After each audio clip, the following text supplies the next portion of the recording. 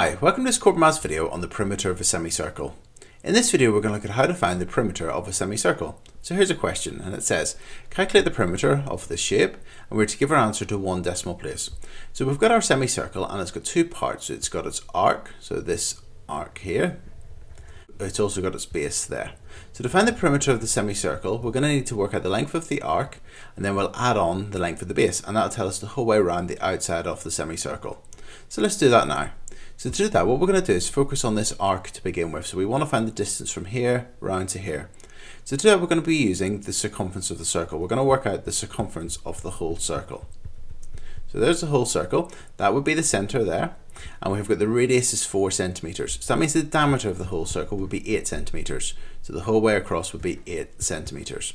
So to get the circumference of the whole circle, the circumference equals pi times diameter. So we're going to do pi times 8. So pi times 8 would give us the whole way around the outside of the circle. So pi times 8 is 25.13274123. Now don't round that answer.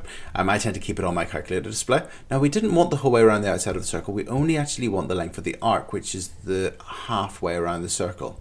So what we're going to do is we only want this distance. So we're going to divide that answer by 2. So we're going to half this number. So we're going to do 25.1327 and so on. And we're going to divide that by 2, and that will tell us the length of the arc of the semicircle. So dividing that by 2 gives us 12.56637,061. And again, I tend to leave that on my calculator display because I'm going to need it in a moment. And that tells us the distance from here round to here is equal to 12.56637,061 and so on centimeters. So now we've got the length of the arc, we just need to add onto that the length of the base. Now that's the diameter of the whole circle, which was our 8 centimeters. So if we do 12.56637,061 and we add 8 to that, that will give us the perimeter of the semicircle. And when we add on 8, we're going to get 20.56637,061. But the question says to give our answer to one decimal place, so that would be equal to 20.6 centimeters.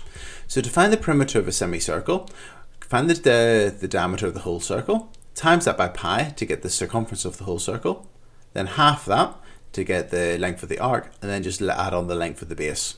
And that's it.